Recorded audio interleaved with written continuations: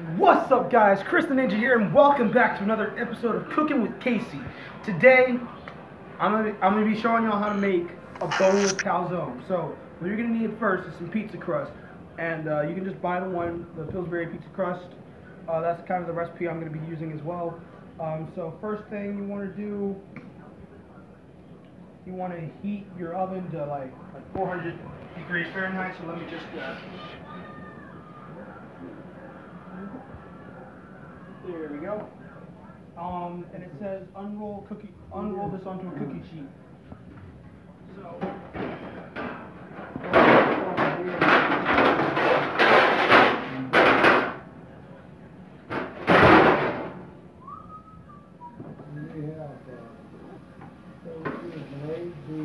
little dusty, so I'm just rinse this off real quick. Alright, so the first thing to remember when you're making a calzone is that you're not actually making a pizza, you're making kind of like a pizza in a pocket in a way. But it's not like a hot pocket pizza thing. So, the important thing to do is make sure you don't put any sauce in it. If you put sauce in it, it'll cause it to be really runny and it won't taste good. It'll just be overall bad. So, let me just open this thing up. Alright, so you open this thing. First thing, almost as bad as the jump scares in 5 Nights at Freddy's. Am I right though? I'm probably not. But so we're gonna find where this thing unrolls right here, and we're just gonna unroll this, and yeah, just unroll this. Alright, so now that we have this unrolled, we're going to have to like flatten it out to fit the pan, right? So let's just flatten this out, keep this all together. Is there anything in it? Yeah, cool.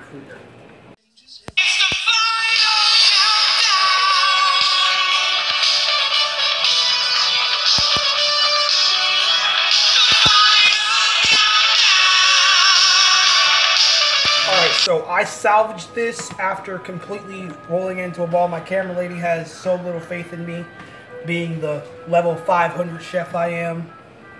So next step, you're gonna put this in the oven and pre-bake it for about like, I don't know, 8 minutes. Let's just say 8 minutes. That's actually what the thing on the thing says. So let's put this.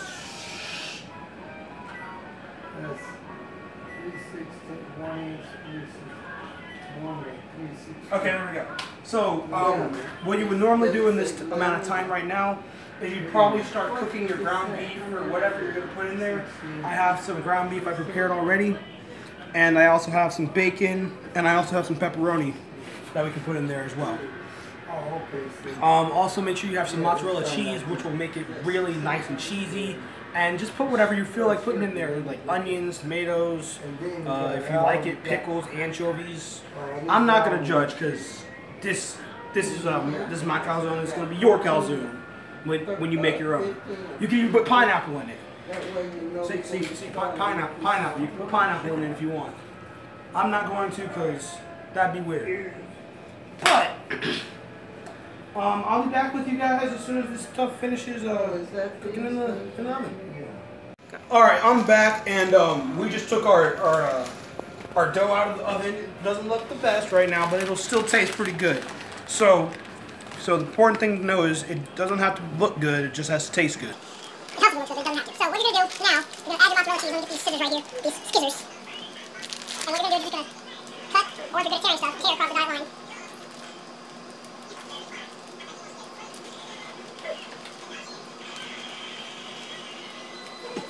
And now that you've cut across the dotted line and poured across it, you just open it up and you put your first layer of cheese down. See, you have your layer of cheese. So just put first beginner layer down. First beginner layer. Like about that much. Now, I personally like bacon, beef, and pepperoni in my calzone. So I'm going to have a layer of bacon. And if your bacon is cold, don't worry about it. Like if you have cold crushed bacon or something like that, it'll heat up while you cook it. So don't worry about it, alright? Just don't worry about it. Just a little bit more. Then I'm going to put a second layer of cheese on it. And then put some beef in there. Again, your beef doesn't have to be necessarily hot or warm, because it'll get warm when you heat it up. And now for the final ingredient, after one final layer of cheese, and yes, I love cheese. Cheese is amazing. you're gonna get some pepperoni.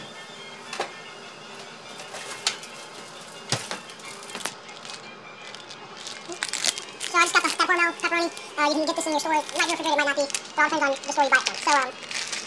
So I'm gonna get like a good handful. I'm just gonna lay it like one layer. And just kind of overlap it a little bit.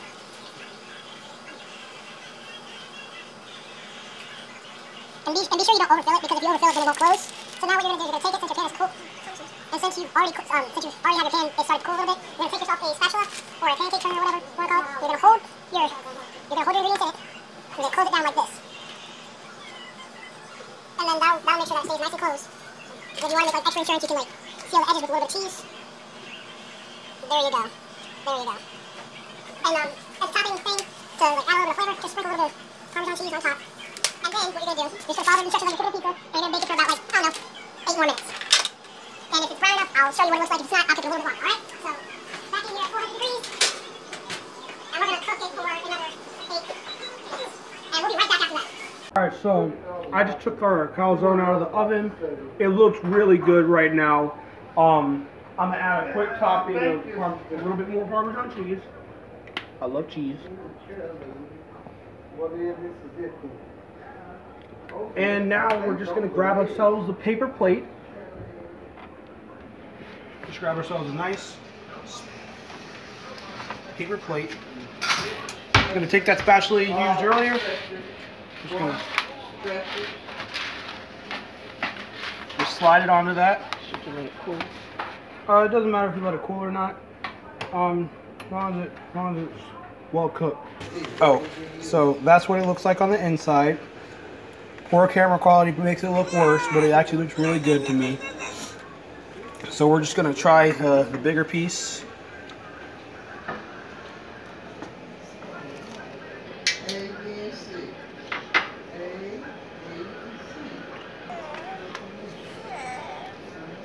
Wow, this is really, really good. I actually kind of surprised myself. So, like, I honestly thought that the crust would be like really, really crunchy and hard to get through, but it's like a crunchy top layer mixed with a soft, and warm inner layer. I hope you guys enjoyed this video. If you did, be sure to give that like button a nice slap to the face.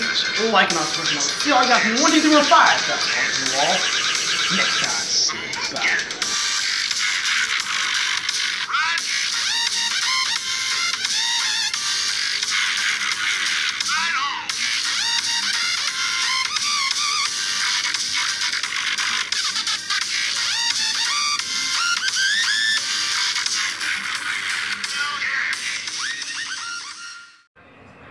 I wonder if this new outro will catch on.